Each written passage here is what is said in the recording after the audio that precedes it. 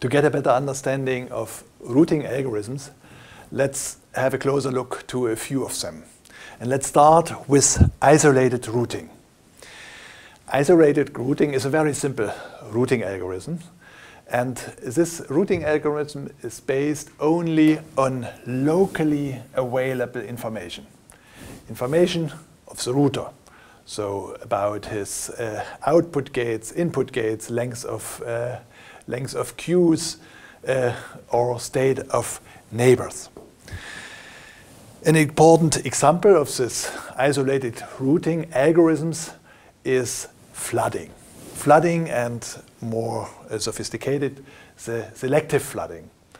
A third example of the isolated routing algorithms is the so-called hot potato routing. Let's start with have a closer look to flooding. Flooding is a very simple idea. Flooding is the idea that every arriving packet is forwarded over all other ports of the router.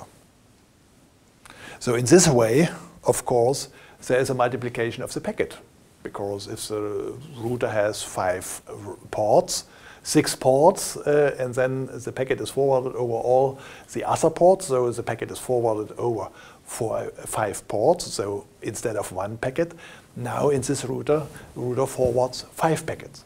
So this is a problem, and this generates an extremely high network load. One can think to reduce this a little bit by giving to each packet a hop counter starting with a maximum network diameter and is decremented by each hop.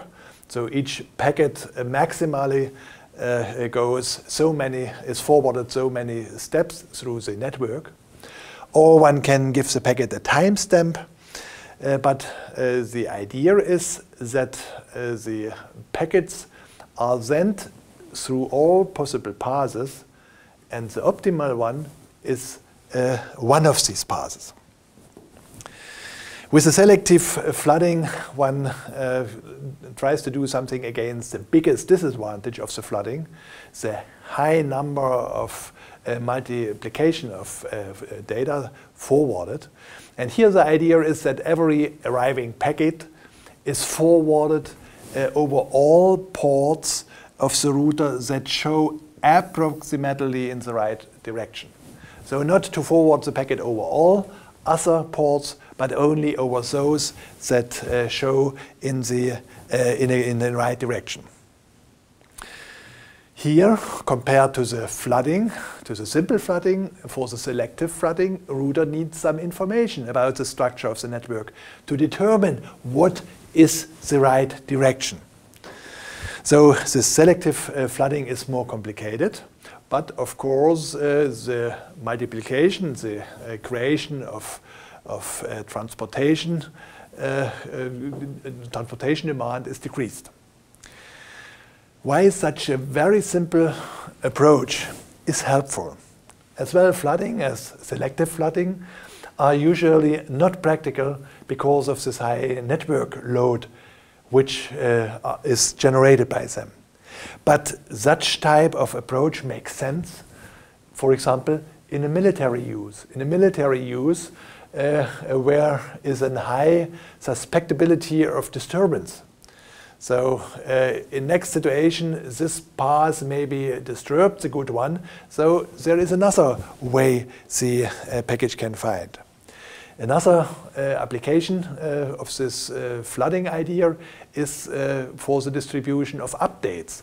Updates for distributed databases to guarantee the synchronicity.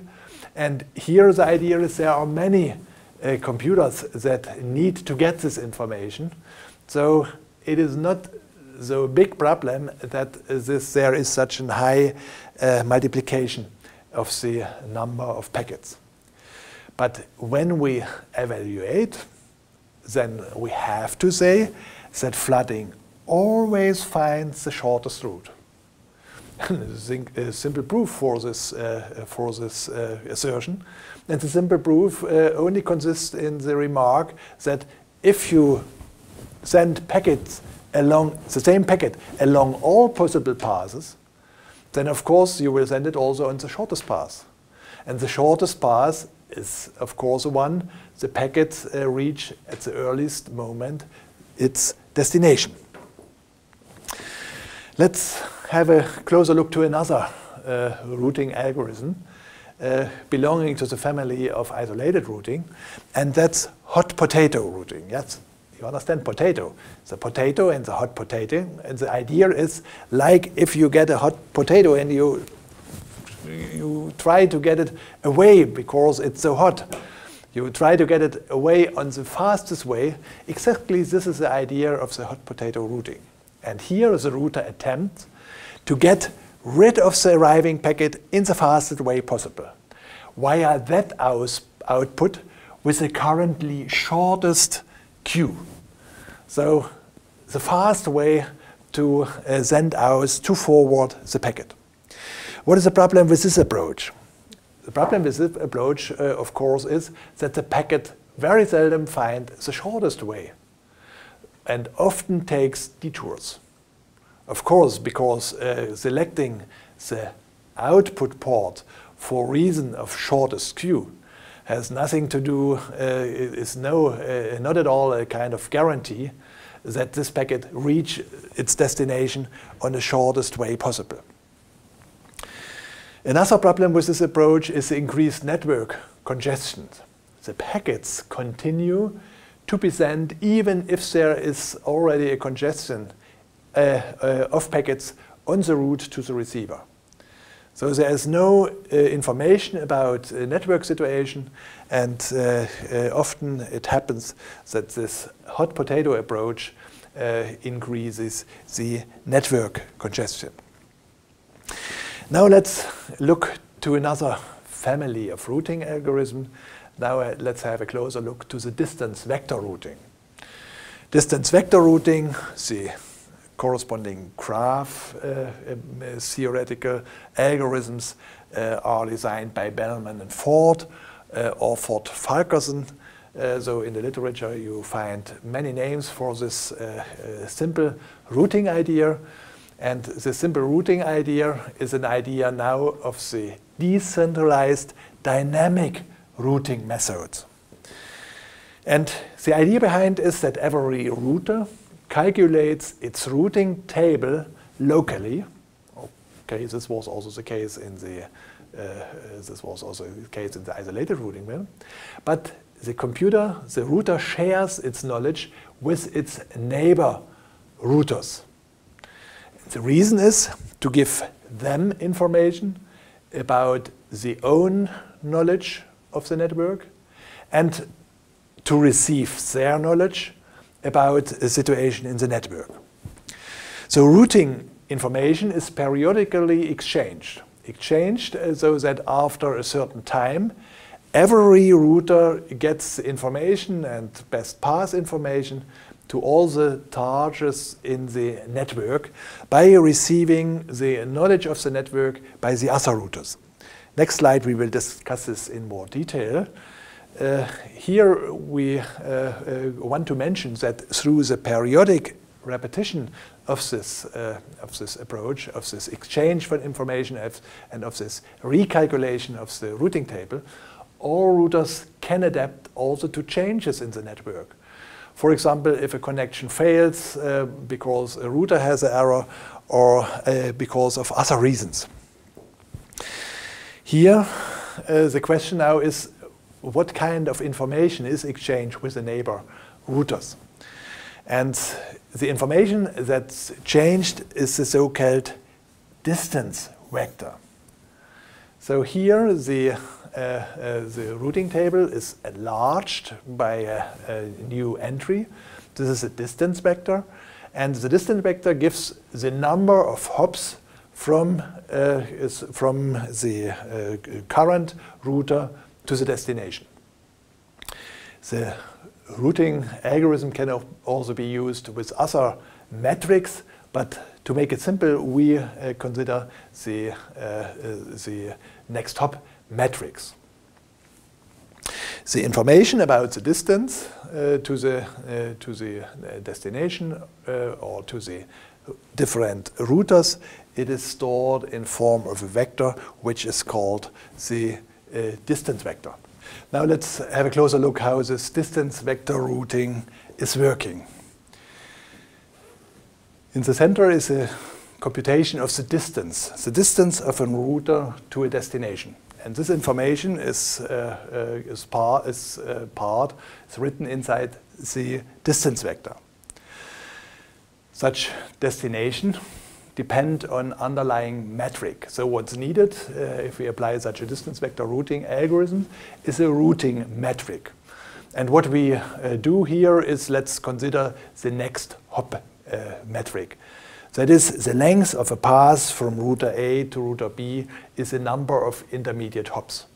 So it's the length of the path in the graph that's modeling our wide area network.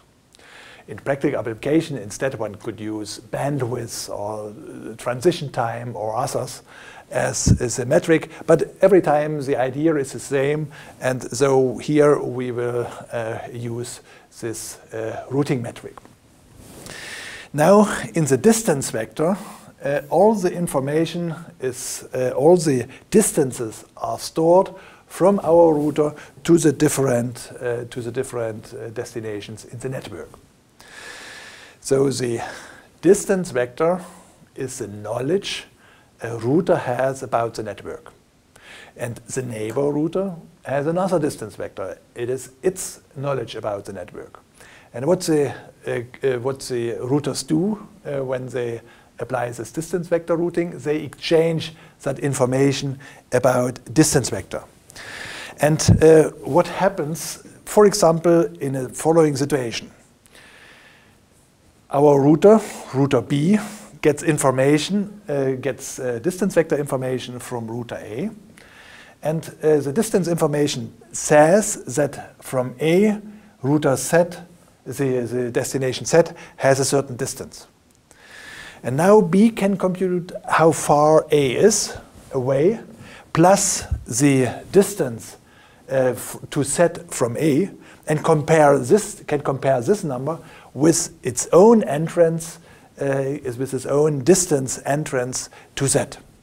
And if thus is smaller than this, then Z, the distance vector from B has to be recomputed. To show this, let's assume we have Z and we have this path 10, so the distance 10 to the router A, and then to router B we have 1. And let's assume that the old entrance in B, the distance entrance in B, was 14. Now B gets the distance vector from A. And in this distance vector, B can recognize that E has only distance 10 to Z. So if B would send a packet to Z via A, then the length would be, instead of 14, the length would be 1 plus 10, 11. So now B has to recompute and has to replace the 14 by 11, the new distance. And this are doing all the neighbored routers to each other, and in this way, from time to time, the information about the network is adapted to the current situation. This distance vector routing was of large practical importance because it was the first routing method that was used in the ARPANET. It was standardized as a so-called routing information protocol, the RIP protocol, and this was standardized in the Internet standard RFC 1058. But there was a problem with the distance vector routing. The problem was that it's very slow converging to the real situation of the network. Let's assume there is a router far away. In each step, neighbor router are interchanging information and makes this recomputation. So this router has to wait a long time distance as it gets the information from its neighbors how to recompute the distance vector and its routing table. And for that reason, in '97, the distance vector routing was replaced by the following algorithm, by the link state routing algorithm. The link state routing algorithm is also a decentralized dynamic routing method. Here, the router exchanges information about the status of the connection to its neighbors and not the complete distance vectors. There is a big difference to the distance routing, that in this case of the link state routing, the routing information is broadcasted to all the other routers.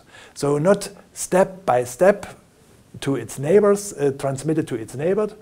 It's sent in one step to all the routers. The new information is sent to all routers in the area. So in this way, these routers may adapt much faster to a change in a situation of a network.